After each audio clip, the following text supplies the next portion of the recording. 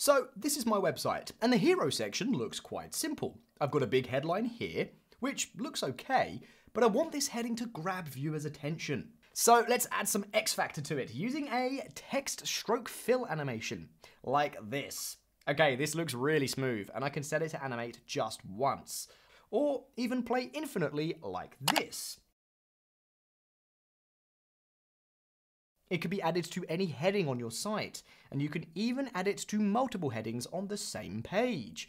I'll show you how to make this in the free version of Elementor, not Elementor Pro, and we also won't use any plugin for this. We'll paste a code that I've built, and I've already added it to the description, so you can easily copy that and add the effect. By the end of this tutorial, you'll have everything you need to make your headings and hero section look super cool like this. Don't worry, it's really easy.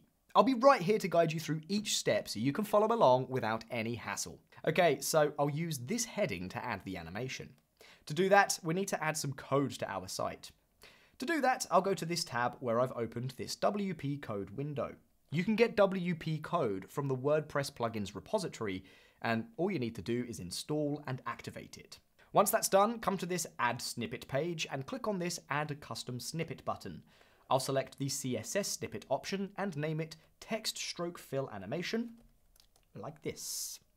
Now copy the code in that description below and paste it here. After that, make sure to activate and save the snippet like this. Now that the snippet is live, just copy the class name animated-header from the code. This is important because we'll use it to apply the animation to our heading. Head over to the page we created earlier with the heading and click on it like this. In the Elementor editor, navigate to the Advanced tab, and in the CSS classes section, paste the animated-header class.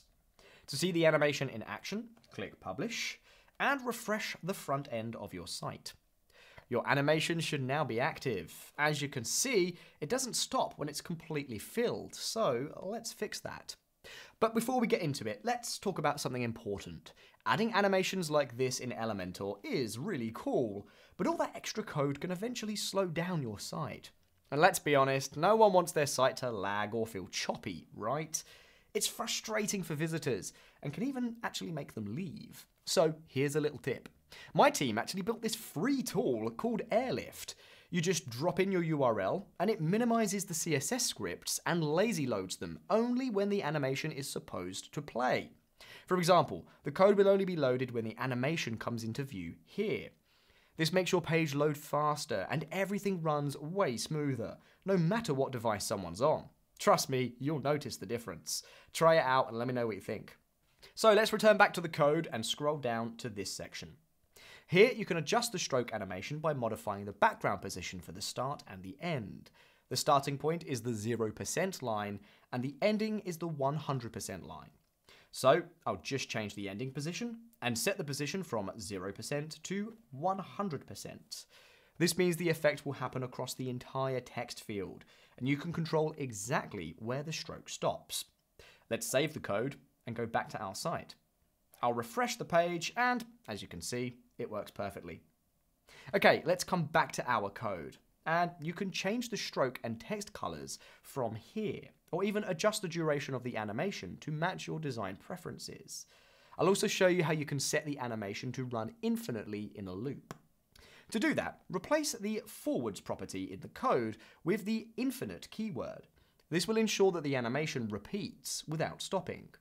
To make the loop effect smooth, adjust the final keyframe from here so that the background position resets from 100% to 0%. This will create a seamless, continuous stroke fill effect that runs infinitely. Let's go back to our site, refresh the page, and yeah, it's working. Let's also try it on different headings. Just go back to the Elementor editor, scroll down to this heading, and add the same CSS class we used earlier to this heading. Let's update the page and preview it. As you can see, the fill animation even works on multiple headings on the same page. Awesome.